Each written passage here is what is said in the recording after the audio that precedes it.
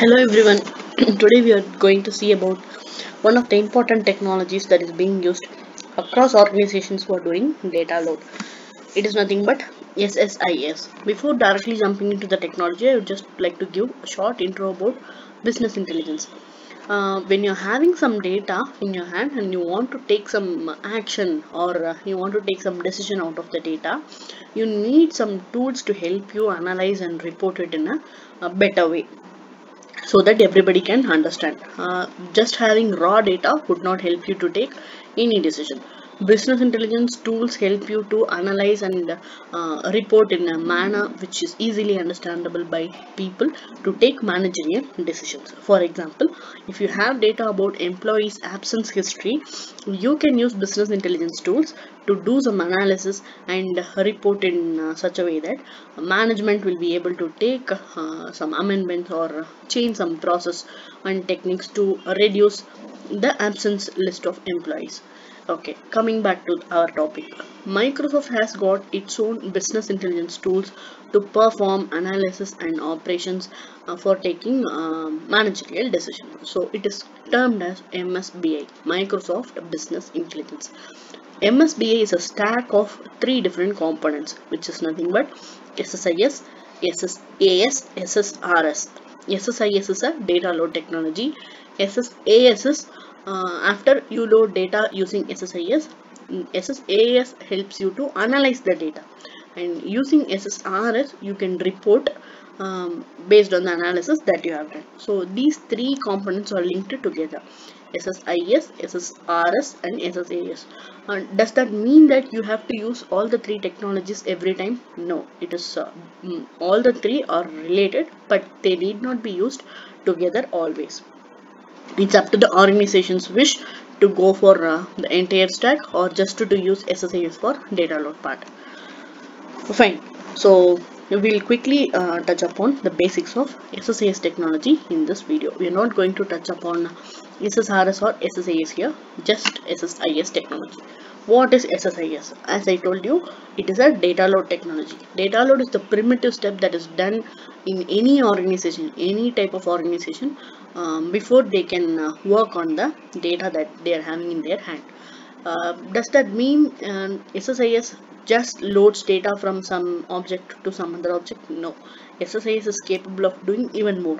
It is an ETL technology. ETL is nothing but extraction, transformation and loading. SSIS would let you talk to various types of data sources for getting the data, and it will be able to apply some transformation to the extracted data before loading it into the destination. So basically it extracts from source, it applies some transformation to the extracted data and it loads to the destination object. Does that mean it can only talk to one single source for extracting data? No. Normally in real time you will have to connect to various type of data sources. For example, files, databases, web services, etc. You will need to collect data from various types of data sources, and you will have to perform some operations onto the data extracted before loading it into the destination object. So SSIS will be able to talk to multiple sources, apply transformations and load it to the destination object. Destination can be anything. It can be file, it can be a table, or it can be a cube which is developed using SSIS, or anything. So SSIS supports heterogeneous data sources and destinations. Fine. We can expand SSIS as SQL Server Integration Services. So why do we go for SSIS when there are other technologies, other tools like Informatica is available? SSIS is very simple to learn.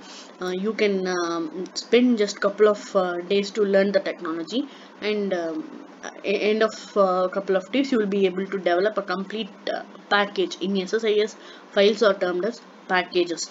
You will be able to learn SSIS quickly and apply the concepts you learn to develop a complete SSIS package in couple of days. So it is very easy to learn using user-friendly GUI, and it makes your development simpler because it has got its own tools that we can drag and drop to develop complete package.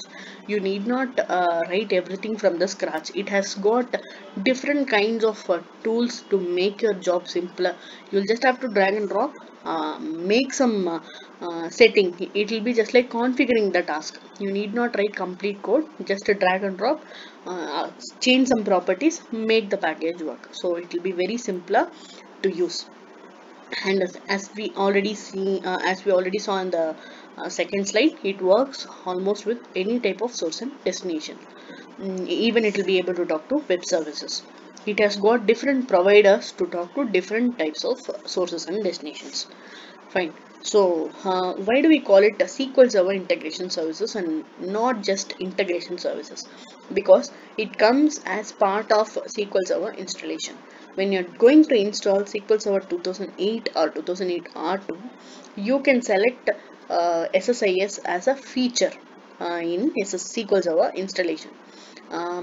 See, SSIS doesn't come alone, as we already saw. It comes along with SSRS and SSIS, collectively termed as bids. When you are installing SQL Server, you can select bids as an option to install, which will let you use SSIS, RS, AS, all the three.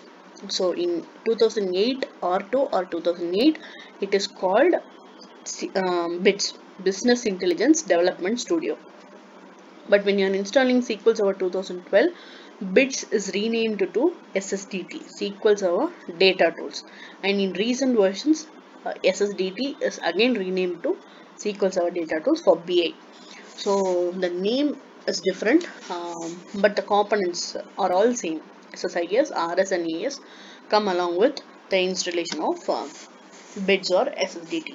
Fine. Where to download the complete setup? The best place to download any Microsoft product is the Microsoft site itself. There you find links for downloading bits or SSDT as part of SQL Server installations. That's all for today's session. We just learned the basics of SSIS technology, which is mainly used for ETL purposes, and we also saw the benefits of using SSIS.